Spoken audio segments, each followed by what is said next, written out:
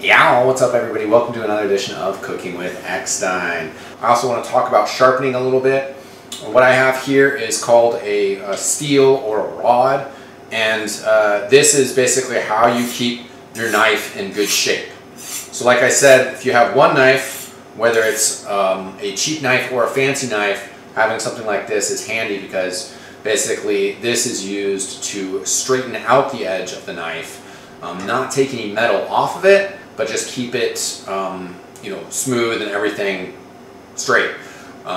Basically, when you sharpen a knife, you get the cutting edge very, very sharp, very, very thin, but that has a potential to curve over, to curl over, and this steel will straighten that out. Now, you've already seen me do it a couple times here, but to talk about it, basically there are different techniques here that people use, but basically you want to sharpen it to hone it at a 22-degree angle. So the best way to do that is to take your knife, put it at a 90-degree angle, cut that in half, that's a 45-degree angle, cut that in half again, and that's a 22-degree angle, which is what you're looking for. The other thing I want to talk about is a stone. Now this sharpening stone is definitely not something that everybody needs. At the same time, again, if this is if cooking is something that you're serious about and you want to keep knives sharp yourself, why not get a stone? You know, you're going to be able to figure it out. You're going to be able to get the experience of keeping your knife sharp, and you won't have to pay to take it into a professional shop often. Now, sharpening on the stone or having a professional do it, that's not something you need all the time. If you're putting really heavy work on your blade, I mean, as a professional, like once a month, as a home chef, once every 6 months, once every year, maybe not even that often. Using the steel, using a honing tool will help you keep it sharp, whether it's coming out of the factory or whether it's coming from a professional knife shop. At the same time though, like I said, if you're interested in this a little bit more seriously, getting a stone is worth its value.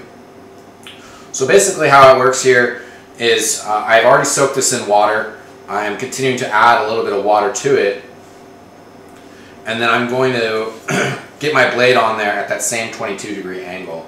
Now basically, if you have already established an edge on the blade, you should just be able to find it, holding it down there, find the angle that it wants to sit at. And then what we're going to do is we're just going to lightly go through the blade, pulling it back and forth, using our fingers to both keep the knife steady as well as really ensure that we're sharpening a particular part of the blade itself. I won't do this too much here because just trying to demonstrate real quick. You can see I just go through the edge of the blade. I'm just going up and down. I'm taking the whole length and getting it sharpened. And this will take the edge off, will take metal off, and you want to make sure that the stone is wet and that you're developing, a little bit of water on the rock, and you'll see stuff kind of coming off of it, becoming more sludgy. So we'll do one side, and then switch over, change my stance a little bit, and repeat the same technique on the other side. Again, trying to hit all the different parts of the blade.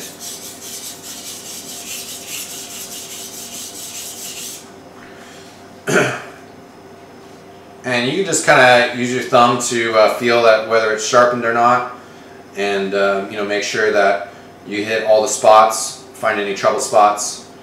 And then after you've done this, it's always a good idea to then run it over the steel once again.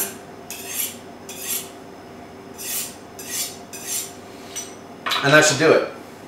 It is one of those things that just takes time and experience. That's why it's good to get a cheap knife, a starter knife, and then get a stone, because if you screw up the knife, it's not really a big deal. Basically, always professionals will be able to help you reset an edge on it. And yeah, that's pretty much it in terms of taking care of your knife and learning how to use one, the basics. We'll get into cutting next. Stay tuned.